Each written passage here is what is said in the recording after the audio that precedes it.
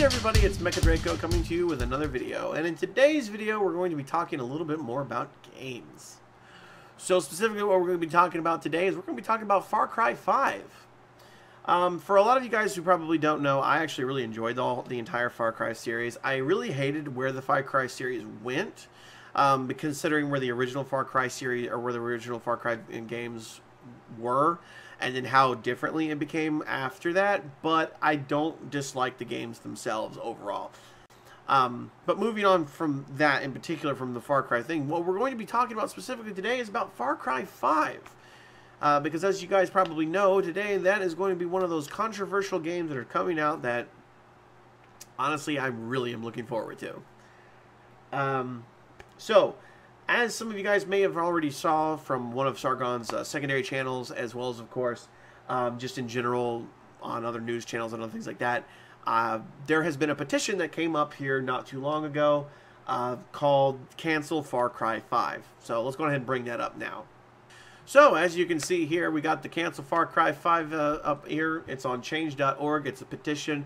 Not that anything ever happens on change.org anyways, but the fact of the matter is that there is a petition. It is something that's kind of big, and as you can see, it's actually almost got the number of petition signatures that it needs to actually continue to go forward.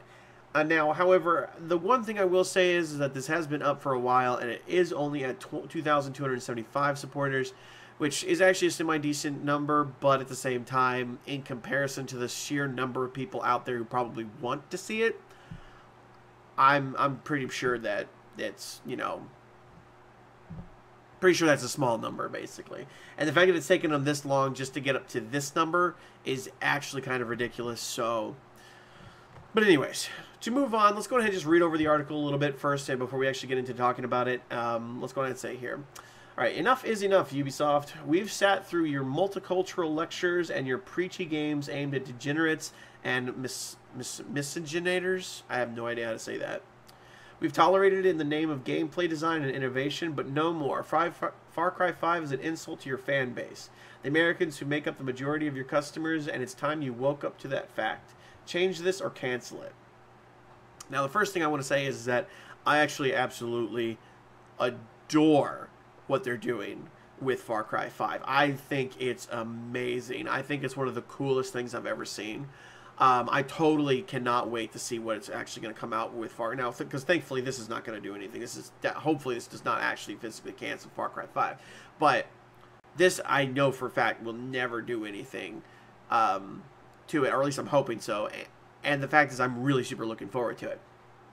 For anybody who doesn't know what the Far Cry 5's premise is, Far Cry 5 is going to be taking place in, I'm guessing, in the southern part of the U.S., I believe Georgia, something along those particular lines. It takes place in a sort of like a semi-civil war kind of situation. The individuals within this area are sort of lawless, and they are just individuals and people who are trying to survive within a world that's basically being taken over by a crazy villain. Just like pretty much all the other Far Cry series as it is. And it takes place with, like I said, within like a sort of, you know, southern, kind of like a family-oriented kind of, you know, just that American feel of guns and the South and the trucks and, you know, that kind of stuff. And it's got that great feel. And I come from the South, so I'm super looking forward to it. And it's just one of those things that I look at and I go, oh my god, that's so cool. I totally want to see this. And I totally want to see the premise, because it's something that actually really speaks about what's happening even in today's day and age. And I don't know necessarily all the premise behind Far Cry 5. I don't know every little detail. I didn't pay attention to that. But the idea is just, it seems like such a cool idea. And the fact that we constantly go over to other countries, we constantly are doing stuff in other places that are having all these problems. Why not make up something really quickly and throw it into the American feel? I think more Americans would enjoy that because it's American, you know what I mean? So let's keep moving on with the article. Us gamers have had to endure a lot of crap over the last few years. The targeted harassment by the mainstream press through Gamergate, the terrible launch and outright lies of highly anticipated video games, the outright censorship of art through localization policies and continued rejection of romantic partners when they find out our hobby, the appropriation of our culture by so-called gamers on Twitter. No more. And this feels like this is just some kind of like, I mean, most gamers don't give a crap about any of this. Like, I don't feel like any gamer really cares. And it's the reason why they have struggled to get this many signatures. Because who cares? Who cares if other people take our culture? Like, what does that matter? Like, what is gamer culture? That you like games? You know, I just had a conversation with a friend of mine not too long ago. I think it was literally just last night, actually. The whole point around culture is that when cultures combine together and they share their cultures, that's how a new culture is grown. That's how cultures grow. When cultures are come together and they blend together, when they start blending together, individual cultures will always exist. Jews will have their practices. Christians will always have their practices. Muslims will always have their practices. But when you have those practices combined together and you have that cultural, like that cultural just practices of Italy, you know, Italians who came to New York and shared all of their food with the world, you know, Scottish individuals sharing their whiskey. You know what I mean? It's just that, it's that combination of what makes America great. It's the combination of cultures here in America that make us great. So if we create a culture out of our American system, out of our lives by making a gaming culture, why is it bad that other people take it? What does it matter if they like it? I would love to see somebody who doesn't even like games take gaming like aesthetics, because they just like the way aesthetics of gaming is, and do like a complete wardrobe out of it. Like, why would that be a bad thing? What does it matter whether or not they like games or not? Why do they have to like games in order to actually be involved with gaming? Why can't they just like the aesthetics? Well, let's move on. It's time to draw a line in the sand. We, the American gamers that make up the majority of your user base, demand to you to cancel this game or alter it to be less offensive to your main player base. It doesn't feel like the individual who's actually writing this even believes what he's saying. And it just feels like he's just somebody trying to jump on the victim train again so that he can start something good and his name will be remembered by somebody. In these times, you must understand that there might be some violent repercussions if you intend to follow through with your pointless criticism. So now you're going to say that you're going to literally say that you're going to commit violence.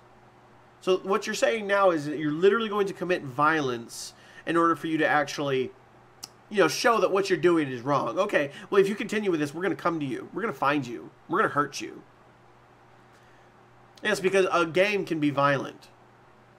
You know, a game just sparks that violence because, and it's like I said, it's just somebody trying to get their victim status. They're just trying to get their victim status. That's all it is. So here are the following suggestions to make your game right. Change the villains. Okay, it's not so hard really. Just change the villains to something more realistic. Islam is on the rise in America. Is the violent inner city gangs? Are you scared to do so in the world? In the words of Voltaire, to learn who rules, simply find out who's not being criticized. Why does it have to be Islam? I mean, honestly, don't get me wrong. I understand that Islam is a problem, and I think for the most part, generally speaking, it's covered. Like, I think it's been covered by most people. Why does a gaming company who's making up a fake story have to be Islamic, you know? And it's not like it's Christian, you know. I mean, they make it out like it has Christian values in it, and it has like a Christian undertone and stuff like that in it. And I don't think that Christians are outside of criticism, and nor do I think that this actually applies criticism to really anybody, because I think the villains aren't necessarily like, I don't entirely know the 100% premise when it comes to all of the different little things when it comes to like where all the villains are coming from or so on and so forth. But why does it matter in the long run? Because I know what I saw when I saw that first trailer. That trailer shows like a black preacher. He's preparing to fight for his flock. You know what I mean? Isn't that a good? Isn't that sort of like good criticism for Christians? You know what I mean? I mean, isn't that kind of like a good thing? I would think, anyways. I don't know. And they're just like, it's just like, it feels like this is just like Islamic rhetoric. It's just like, this is just some guy who's like super left wing or super right wing, just wanting to make his own victim status because he's just like, my feelings hurt.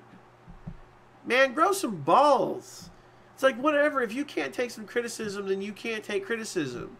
And like I said, gaming companies don't make criticism. They just take a story and they go, you know what, this would be really interesting. Let's do that. And then, whatever, let's move on. I don't know how alter the villains is different from change the villains, but let's read it anyways. Alter the villains. Even if you insist on making the villains American Christians, consider mixing the races a bit to not target white people exclusively. What does that matter? What does it literally matter? They're not doing it to purposely go after white people. And they have black people in there. Like, what does it matter? And how do you know that they're not going to have more black people? If it's in Georgia, there better be a lot of black people down there because that's not correct if it is. I don't know if anybody's been to Georgia, but Georgia's mostly black.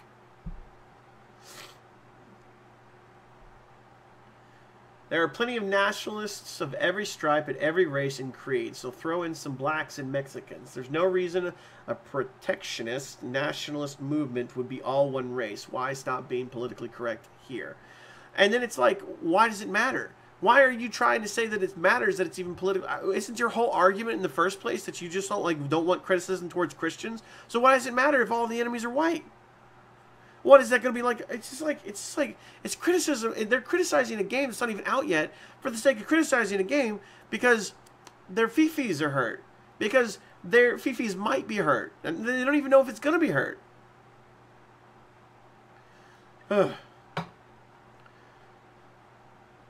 Alter the plot.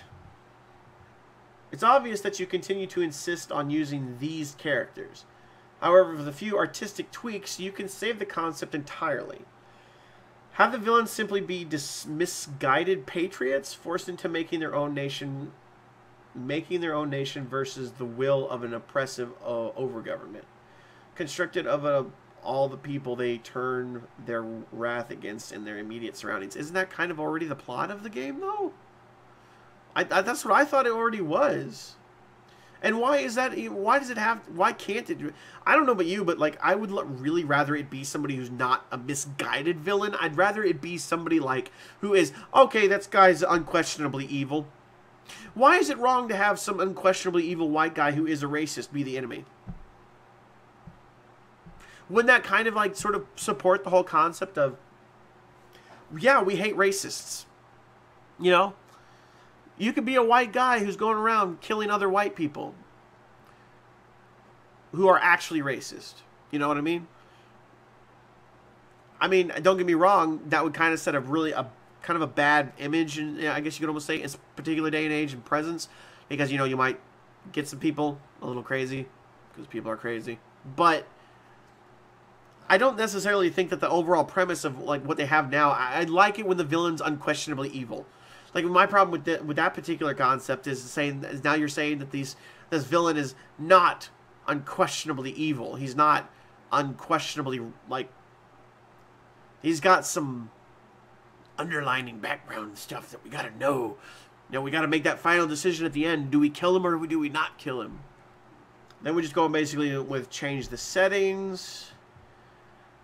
But only for certain markets. Look, I get that anti-Americanism place in France, and I'm not telling you to give up on the potential profits due to complaints. Wouldn't want to be thought as one of those hypocritic feminists, right? You already are, dude. But for America right now, anti-Americanism is out. You gotta play your market. Change the setting to Canada for America. This way you don't turn players due to offensiveness. I think this guy's like completely off the rails. I mean, honestly, I think he's completely oblivious and completely unself-aware. completely unself-aware of his own things. If he's one of those individuals who's like anti-feminist or whatnot and shit like that, then he's clearly completely lost the plot. Follow one or more of these and this game would be saved from the PC hell and the multicultural development. We Americans have so few games to call our own, and we are tired of losing them to multicultural bullshit. What does being American have anything to do with having games? You know what I mean? And what is it? And I just, this is one of those things that I just don't, I feel like this is literally like a white supremacist guy. Like, I can't tell if this guy is in fact a white supremacist, and he's just like, kind of like, going off of this. I don't know if he's just like a super right-winger, or if he's just kind of a right-winger and he's just completely lost the plot. I don't know if he's, I don't know where this guy is coming from at all. I can't wrap my head around anything that he says, because it makes no sense. Because being American is about multiculturalism. Like, the whole point of being American is multiculturalism. We came here because we sought the right and freedom to basically practice our own religions that we want. Practice the religions that we want. That was pretty much our goal. And that in and of itself is multiculturalism. Because we didn't just have Protestants. We had Catholics. We had Protestants. We had, we eventually had the Mormons. Then we had Pentecostals. We had all this stuff. You know, it just started building up. And that in and of itself is multiculturalism. And then we introduced, it wasn't just like, just the British. Then we had, you know, we had the British come over. Then we had French come over. And that in and of itself is multiculturalism. There's multiple cultures there. Then we had Italians. And then you had the Scottish and the Irish. And you had, you know, and then in blacks, and you had the Japanese and the Asians and stuff like that. Them all come over to help build the railroad. The only reason why the railroad was built back in the, like, I don't even remember when it was. I think it was like the 1840s or something like that. I think it was even probably later than that.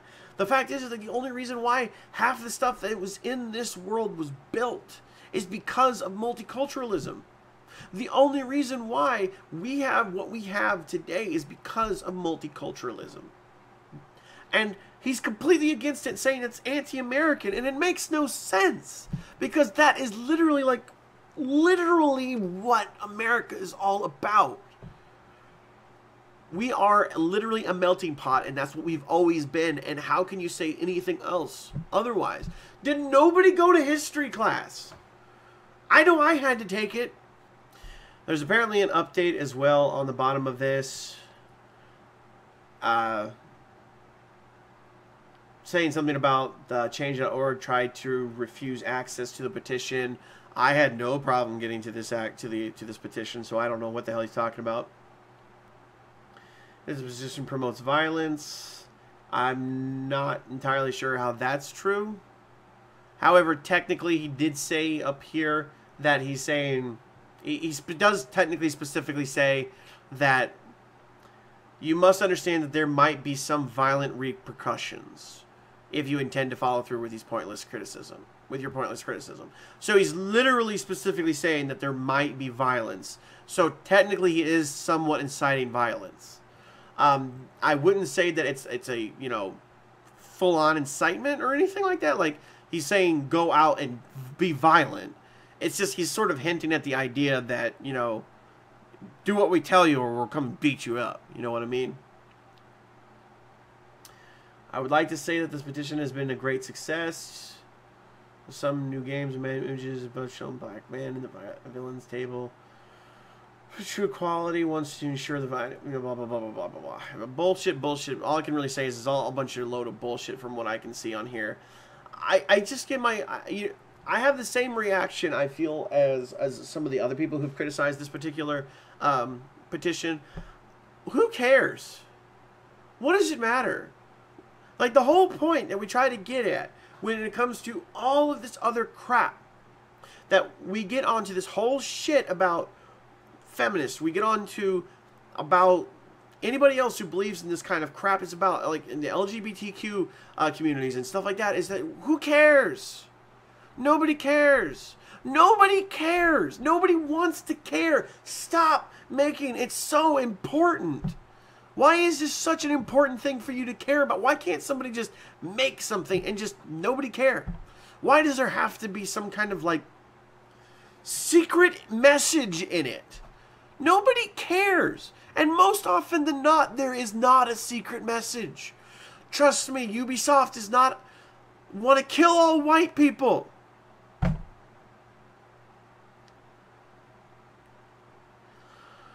But anyways, a petition goes on, I guess, to just sort of talk about a couple of things. Just, you know, just in general, just rant about all the fact that, probably ranting pretty much about how his petition's not really that much of a success. If you want to sign the petition, please feel free to do so. I don't believe that you should, because I think it's a load of crap.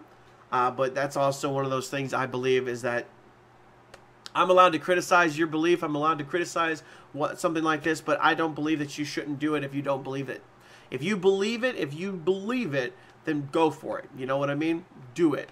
If that's what you want to do, that's what you want to do. I'm not here to stop you from doing that. I will even link this in the description of this video so that way you can if you'd like to. But I honestly believe it's a load of shit. I think that honestly it's stupid. I can't honestly even begin to understand why someone would even consider signing this, because it makes no sense and it's totally counter to the narrative that we're already trying to put forward for everyone else. We are supposed to be the not snowflakes. We're supposed to be the ones who don't give a shit about criticism, who brush off criticism. We take it as it is and we think about it, and then we analyze whether or not it's actually relevant or not. And then if it is, we take it in and we do what we must with it. But if it's not, then we go, thanks for the input. Fuck off. And then that's it. And then we move on. But this is completely counter to that. This is horribly and completely counter narrative to any of that. So, please don't sign it, but it will be in the description, and if you really do want to, feel free. So I'm going to go ahead and end the video there. I certainly hope you liked the video. If you did, you guys know the drill by now. Go on and hit that like button. And if you really liked it, go on and hit that share button. If you loved it, go on and hit that subscribe button if you haven't already. And of course, as always, guys, good luck out there. Don't forget to have fun.